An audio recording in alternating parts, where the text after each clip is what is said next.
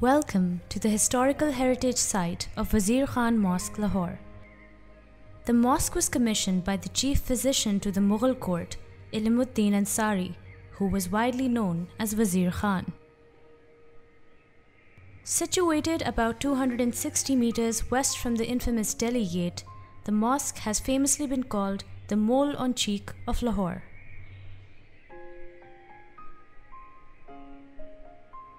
You are now standing in front of the main gate of Wazir Khan Mosque.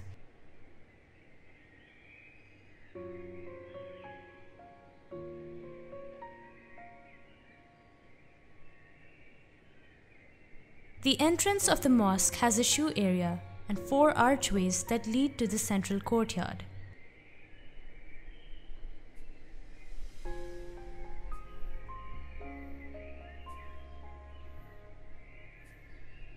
There are as many as 22 shops in the ground plan of the mosque. The shops are beautifully designed at sides of the entrance and have a brick-paved passage going right in between.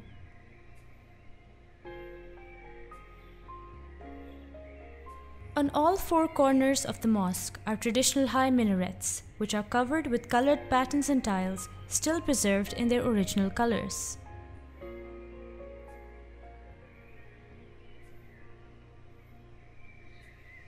At the center of the courtyard is a pond where people perform ablution before going in for prayers.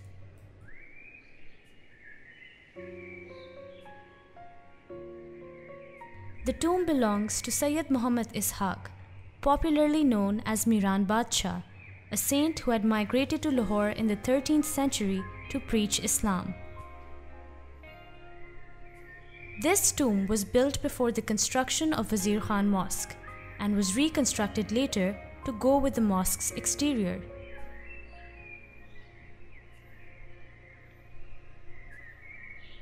The exterior of the mosque was lavishly decorated with intricate Persian-style kashi-kari tilework.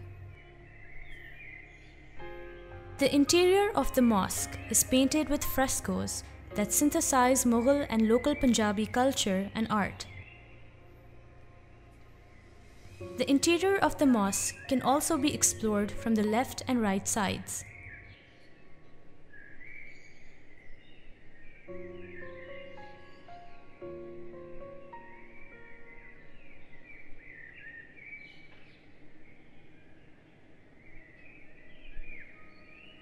At the top of the minaret, one can see the breathtaking view of the Kashmiri Bazaar and beyond.